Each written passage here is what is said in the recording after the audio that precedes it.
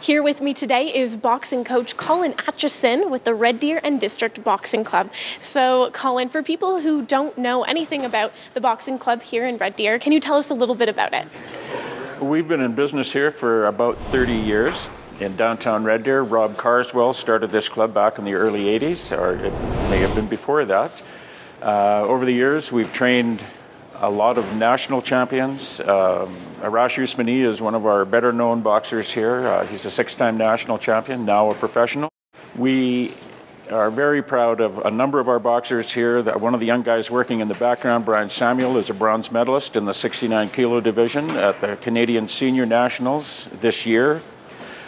Just a lot of folks coming down here, adults and kids, learning how to box. Our stress is fun, fitness, and fighting in that order.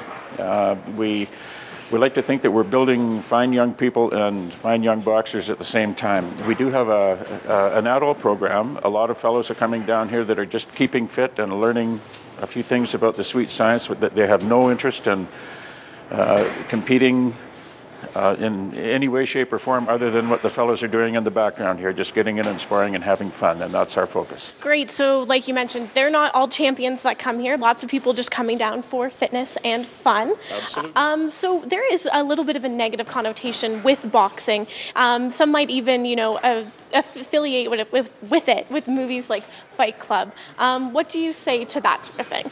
Well, I say that nothing could be farther from the truth. Actually, we have, the sport has a bit of a hard knock, that it's a hard Scrabble game, that kids on the wrong side of the law, or poor kids are coming in here. That's absolutely not the case. We welcome everyone into this club, whether they're, it doesn't matter where they're from or what they do or what their history is. Everyone here is welcome. We are not for profit. All of the coaches, all of the officials, and everyone who works here is a volunteer. Any money that we make is plowed back into the club for the benefit of the young guys that are in the ring behind us and anyone else who comes down. What you see is what you get. We supply all of the equipment. The coaching is free.